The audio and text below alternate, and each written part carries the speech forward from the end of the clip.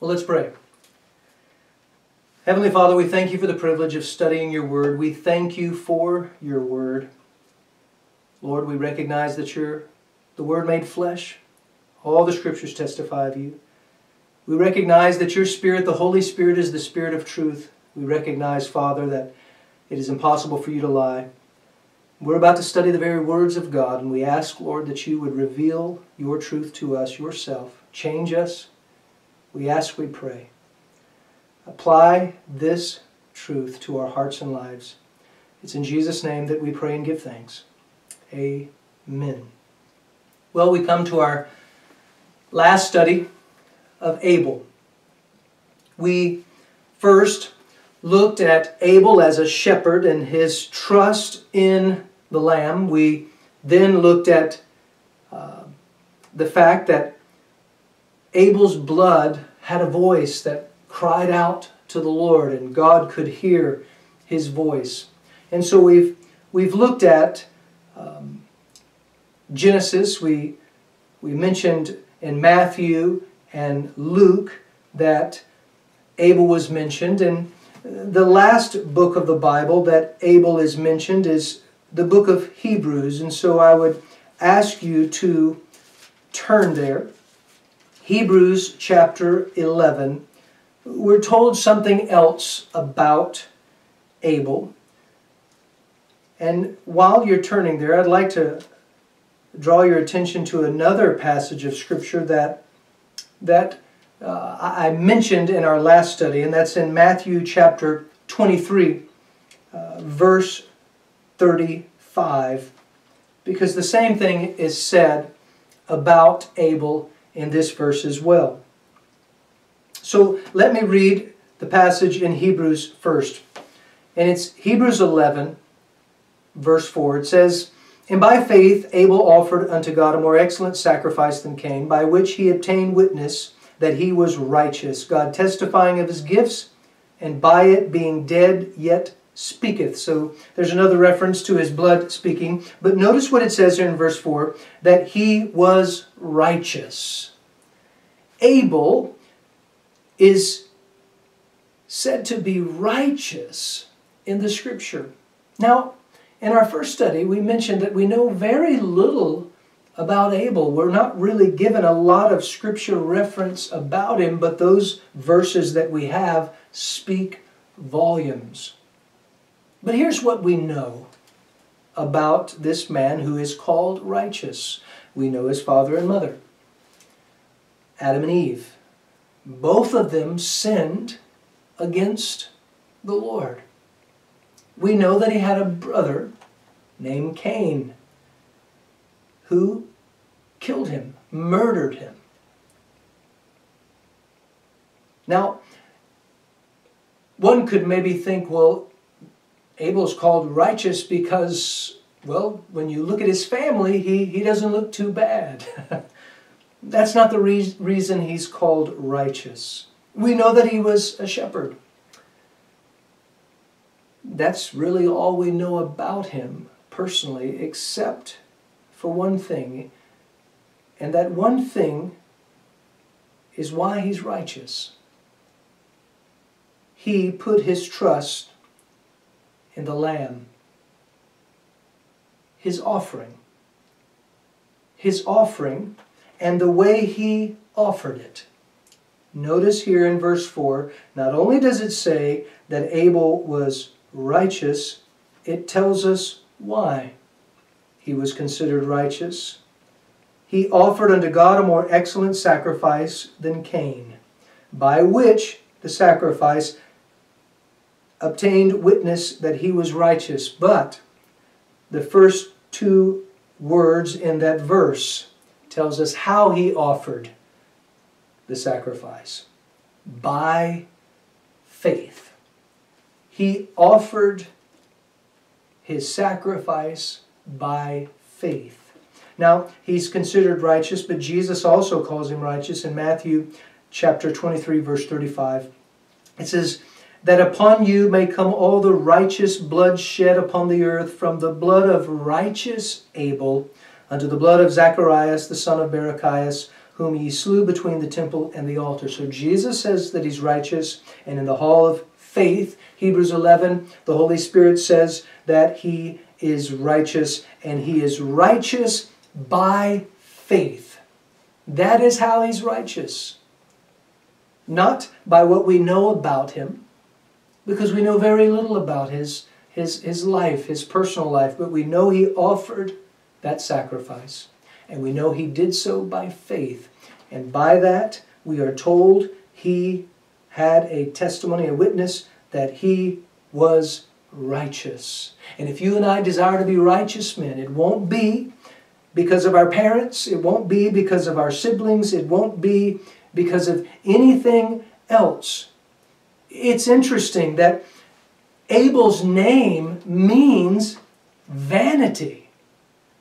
There's just nothing really about Abel that would lead us to believe he was righteous. We don't have any information that would make us think that, including his name. His name means vanity. I want to read a passage of Scripture that speaks of all of us. In Psalm 39, verse 5, it says, Behold, thou hast made my days as an handbreadth, and mine age is as nothing before thee. Verily, every man at his best state is altogether vanity. Selah. You and I are just like Abel, at our best state. Once again, in verse 11 of the same psalm, it says, Surely every man is vanity. Selah. The psalmist says, think about that. When thou with rebukes dost correct man for iniquity, thou makest his beauty to consume away like a moth. Surely every man is vanity. Selah. At his best state, he's vanity. And yet he's called righteous because of his faith in the substitute Lamb. And if you and I will be righteous, considered righteous, have a witness that we are righteous, it will not be from our lineage, it will not be from our occupation, it will be because of our faith in Christ. All throughout the New Testament, and even as we see as far back as Genesis and Abel's life, even before we get to Abraham, who is considered the father of faith, who believed and it was credited to him for righteousness, Abel is called a righteous man because of his faith. The just, the Bible says, shall live by faith. In the book of Habakkuk, we're told that the just shall live by faith. Well, the book, 4 times in the Scripture, we're told that. In the book of Habakkuk, we're told that the just will live by faith. In Galatians chapter 3, verse 11, we're told that the just shall live by faith. In Hebrews 10:38, we're told the just shall live by faith. But turn with me. We won't go to Habakkuk, we'll go to Romans. Romans chapter 1. I want to read a couple of passages of Scripture throughout the book of Romans that declare over and over and over again that righteousness comes by faith. Paul says in Romans chapter 1, verses 16 and 17, he says, For I am not ashamed of the gospel of Christ, for it is the power of God unto salvation to everyone that believeth, to the Jew first, and also to the Greek. For therein is the righteousness of God revealed from faith to faith, as it is written, the just shall live by faith. There is a righteousness that God honors. God witnesses, and it's not by works. It's through salvation in Christ. It's by faith. In chapter 3, verse 22, we have the same type of verse given. It says, Even the righteousness of God, which is by faith of Jesus Christ, unto all and upon all them that believe, for there is no difference. Those that believe. In verse 25 of chapter 3, it says, Whom God hath set forth to be the propitiation through faith in his blood, to declare his righteousness for the remission of sins that are passed through the forbearance of God.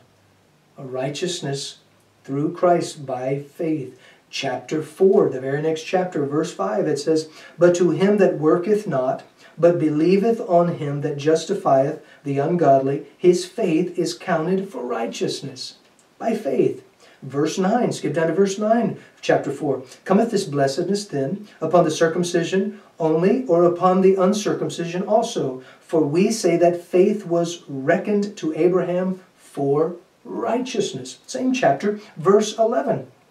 It says, "And he received the sign of circumcision, a seal of righteousness of the faith which he had," speaking of Abraham, "yet being uncircumcised, that he might be the father of all them that believe, though they be not circumcised, that righteousness might be imputed unto them also. And the father of circumcision to them who are not of the circumcision only, but also who also walk in the steps of that faith of our father Abraham, which he had, being yet uncircumcised." The very next verse, verse 13. "For the promise that he should be the heir of the world was not to Abraham or to his seed through the law, but through the righteousness of faith." We can move on to chapter 9, verse 30. In the book of Romans as well. Chapter 9, verse 30. It says here, "What shall we say then? That the Gentiles, who followed not after righteousness, have attained to righteousness, even the righteousness which is of faith." Chapter 10, verse 6. "But the righteousness which is of faith speaketh on this wise, Say not in thine heart, Who shall ascend into heaven? That is, to bring Christ down from above. Or who shall descend into the deep? That is, to bring up Christ again from the dead. But what saith it? The word is nigh thee, even in thy mouth and in thy heart. That is the word of faith which we preach. That if thou shalt confess with thy mouth the Lord Jesus, and shalt believe in thine heart that God hath raised him from the dead, thou shalt be saved. For with the heart man believeth unto righteousness, and with the mouth confession is made unto salvation. For the Scripture saith, Whosoever believeth on him shall not be ashamed. For there is no difference between the Jew and the Greek. For the same Lord over all is rich unto all that call upon him. For whosoever shall call upon the name of the Lord shall be saved." Over and over and over again, even though it's debated still, the Scripture is clear. There is a righteousness that you and I can attain only by faith in Christ, not of works. Not of works. As a matter of fact, in Philippians chapter 3, Paul says this.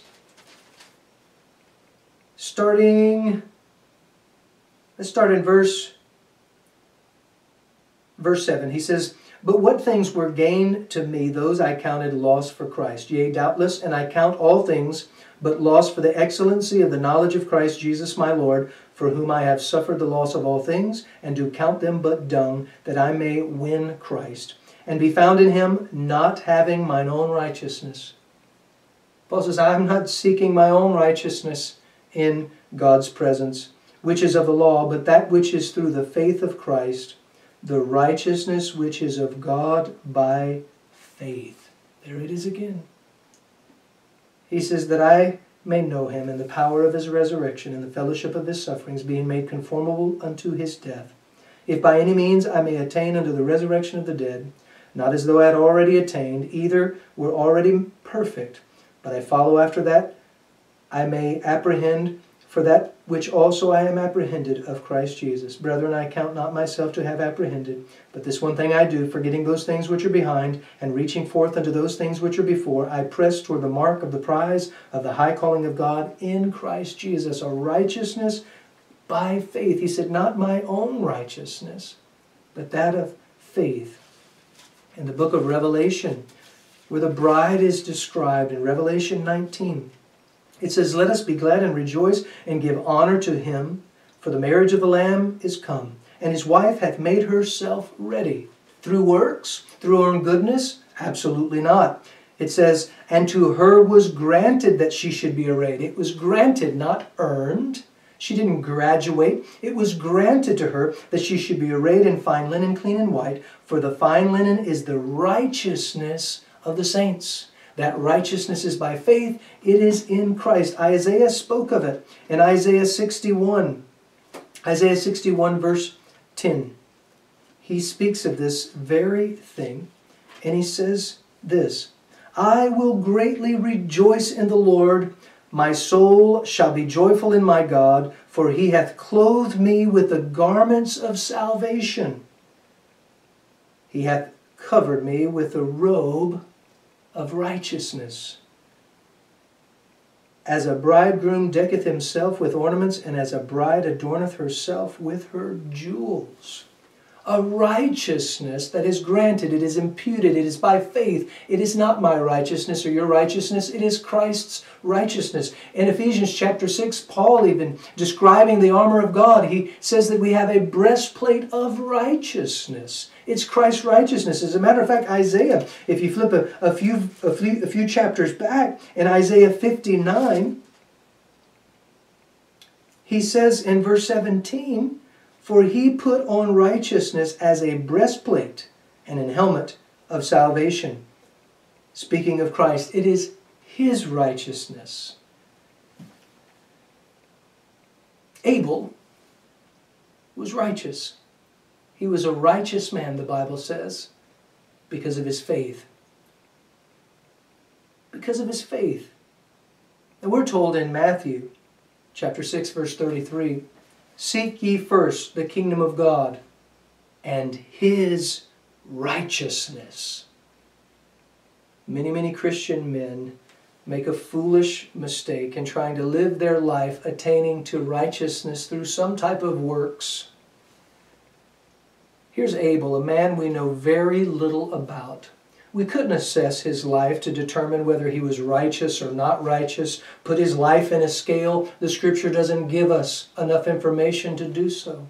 His name even means vanity. But he's called righteous, not because of his life, but because of the life of the substitute, the Lamb. And you and I, if we want to be righteous before God, it won't be through the information of our life. It won't be our history placed in a balance and a scale to see what is good and what is bad. It has nothing to do with my life. It has everything to do with his. It's the righteousness of God by faith.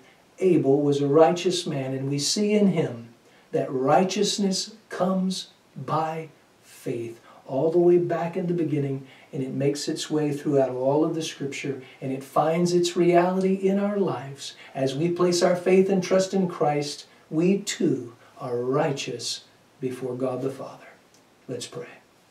Lord, we thank you for your righteousness. We ask that you would clothe us in that righteousness. We place our faith and our trust in you. We confess you, Lord. We believe that you are alive, risen on the third day. We are saved, and we thank you for that. In Jesus' name, amen.